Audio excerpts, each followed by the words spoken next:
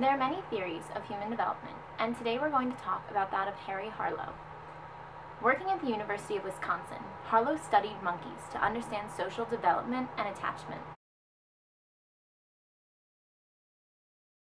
The roots of attachment stem from birth. Secure attachments are developed during a critical period.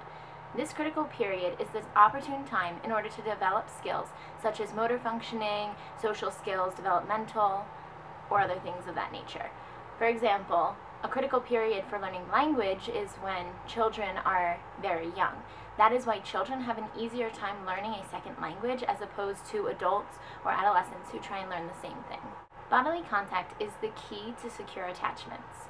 To study this, Harlow made two artificial mothers.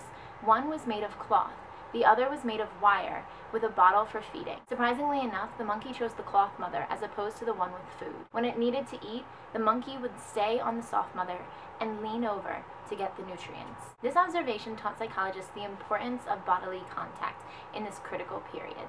As their observations, studies were done to understand what bodily contact deprivation could result in.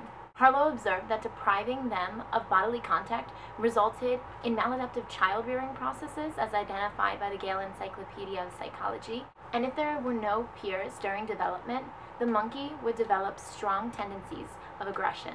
By using primate studies, Harlow expanded the realm of research. Translating this to mankind, contact deprivation results in isolation, antisocial behavior, and weak attachments.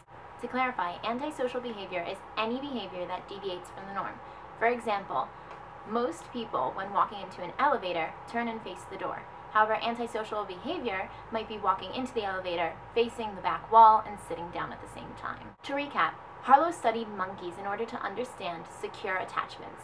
By developing two artificial mothers, one of cloth and one of wire with food, Harlow observed that young primates would go towards the warmth as opposed to the food. Contact deprivation, meanwhile, can result in isolation, antisocial behavior, and weak attachments to peers. This is the 5th episode in an 8-week series on human development. Stay tuned for the next video where we'll talk about the theories of Albert Bandura. Thanks for watching. Bye!